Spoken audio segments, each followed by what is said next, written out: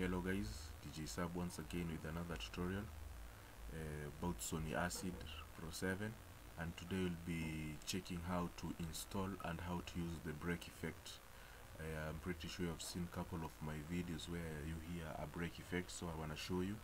And even before we jump to it, it does not work with the Sony Acid Pro 6. It usually works with Sony Pro 7, and I believe on and on. I tried it on Sony Acid Pro 6 and I couldn't see it, so here it is. Here is the plugin tapestop.dll. So the first thing that you do, you copy it, Control C on your keyboard. I've already copied it. Then you locate where you have installed your Sony Acid Pro 7. It's in local disk C on my side, and then program file x86 because it's a 32-bit program. Then you scroll down to Sony folder, you open it, then you go to the Sony Acid Pro 7 folder, you open it as well. So here you are. So the next thing that you do, you open this file IO plugins, you open it, and then you paste it inside here. You paste it, it will paste. So here it is at the bottom. So the next thing that you'll do, you'll just close it, then come and open your Sony Acid. Here it is. So if you can't see your plugin manager, you just come to view and check. You check it, the plugin manager. When you check it, it will pop up somewhere in your work area, but mine, I've already positioned it at the bottom for easier maneuvers. So the next thing that I'll do, I'll come over here where it has been written configure VST. I click on it. So the next thing that I'll do, I'll scan. To scan that fold, everything that Sony Acid Pro 7 folder has. So once I'm through scanning, I come to add. I click on add and then locate where I did install, pasted that plugin. It's in local disk C, program file x86, Sony folder, Sony, yes, Acid Pro 7. Then here is the folder. Then press OK. Just make sure you've just marked this folder, not any other, just this one, file IO plugins. Then press OK. Since I have already done that, because you can see it's over here, so I'll just press OK, but on your side it won't look like that. So I've already done that. So the next thing that you'll do, you can scan again the folder, then now press OK. When you press OK, the next thing that you'll do, you can create like an audio track. Right here, insert audio track, or you can press Ctrl plus Q on your keyboard. So here is an audio track. So what I'll do, I'll come over here, right click on this plugin effect, track, plugin chooser, click on it, and here this is where it will bring you. Then you'll come to, you'll see this the blue dot tape stop. Here it is. Then you double click on it, or you press add, and then OK. Then you've already added it to your let's say it's like when you usually use a flange. This is how you usually do place it, and anything that you place on this audio track, it will have that effect of a reverb. So that's how it's usually done. So the next thing that you'll do, you come over here, make sure your audio track effects, here it is checked. So mine is checked, and I place it at the bottom. So you come over here, click on it and choose trigger and slow down, then press OK. Then you'll see these two lines. So when you see these two lines, just know you are ready. Everything is set up, is you to do the magic. So let me open my previous project and I show you how to use this, know how to use the break effect. So I'll just close it, then open. Yeah, here it is, break effect tut. So I've already done something. I'll just play it. Poof, there go the car. Poof, there go the crib. 100 mil.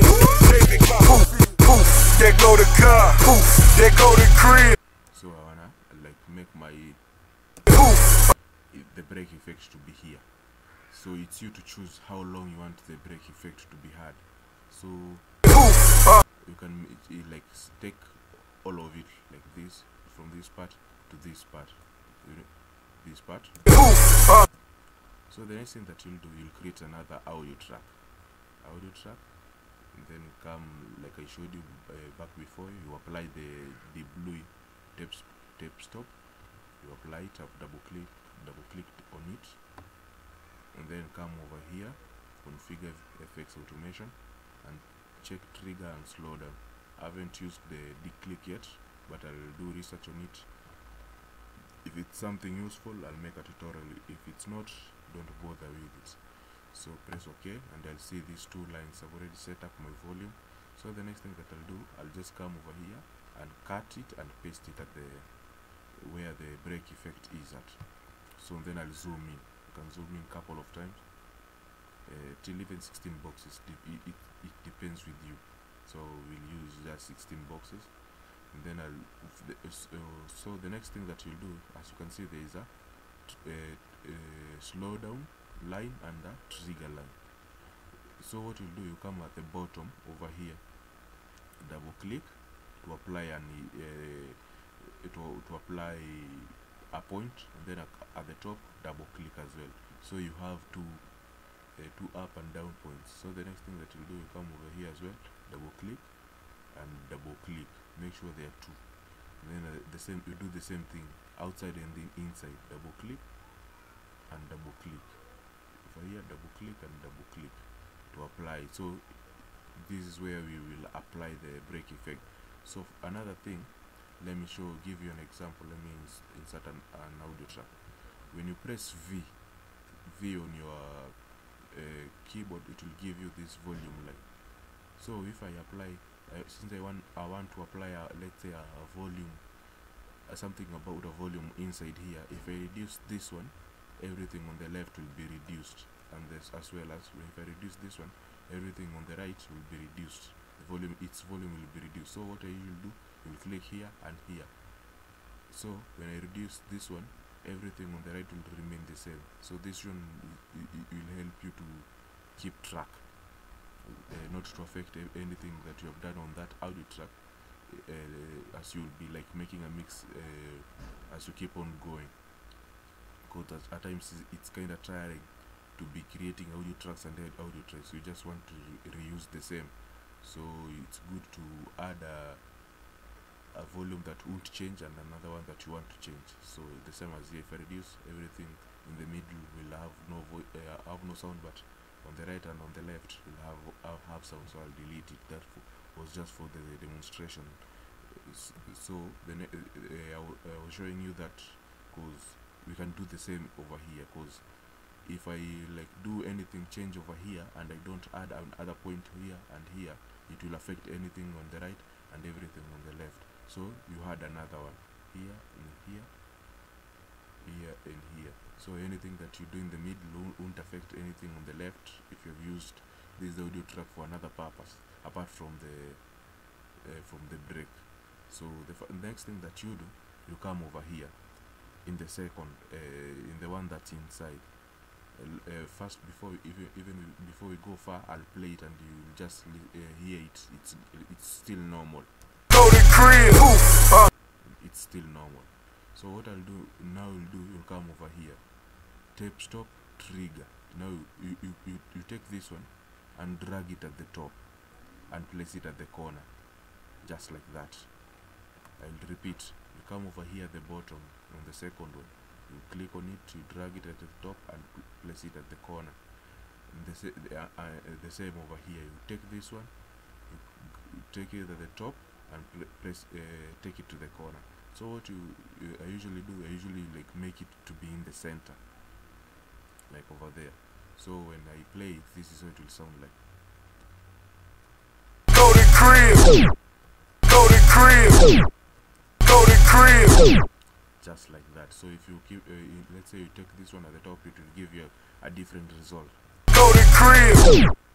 Go to crib. Just like that. It's for you do what you find is good. You take it near here. Go to crib. Yeah, as you can see, Go to crib. it's like the break has finished over here and the song wants to continue, so it's advisable to you keep it like over here, just like that. So the next thing that you do, you come to this one, slow down. You drag it down a little. We start with that one. You drag it down a little and then you play it and listen. Go to crib. Go to crib. Yeah, as you can hear, the break is prolonged. If you take it down to the bottom, you can and give it a try and see and hear how it will sound like. Go to crib. Go to crib. Just like that. You can pull it up and hear the same a different result. Go to crib. Yeah, that's a quick break. So let us keep it in the middle. So another thing is, it's not a must for it to be in here, like on the second box. You can even take it in the middle and try something. Yeah, it's up to you. Go to crib. Go to crib. Just like that. So another thing that I usually love to do on this same audio track, I usually add a reverb effect. I add it, then I'll play it and listen how it will sound like. Go to crib. Go to crib. Yeah, just like that. I can say that's how I usually like do my stuff. So I'll give you like, let me see if in my previous project files I have let's say I have a project file that I did work on this break effect and should show you a couple of examples. So I'll just pause the video, then load another audio project file to see if I have used the break effect so that you can hear different variations. So here is one. I'll show you a couple of them. Here is one. I'll just keep on pausing the video. So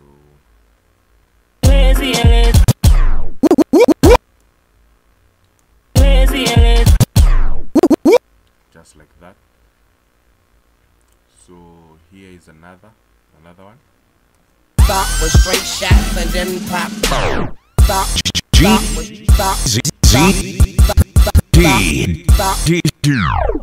with straight shots and then. I repeat it. It sounds awesome. I see too. Stop with straight shots and then pop. Stop. Stop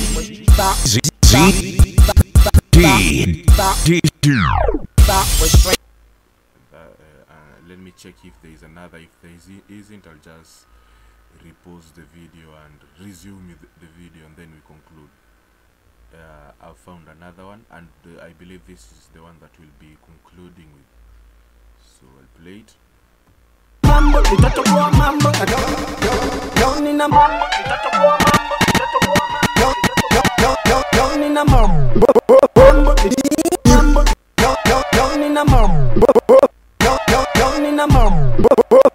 Just like that, and that's how you can use a break effect. So get creative, create your own style. Later on I'll show you a couple of things that you can use with the break effect, like a reverse and a break effect usually sounds great. So I believe and I hope you get something. So practice hard. If you're a new individual, you can subscribe and for future awesome videos. Like I have a great plan to show you a couple of things that most of the guys can't show you. So I'm here to like reveal all the secrets that I know.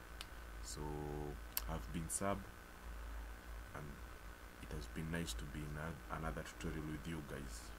Share the knowledge and peace.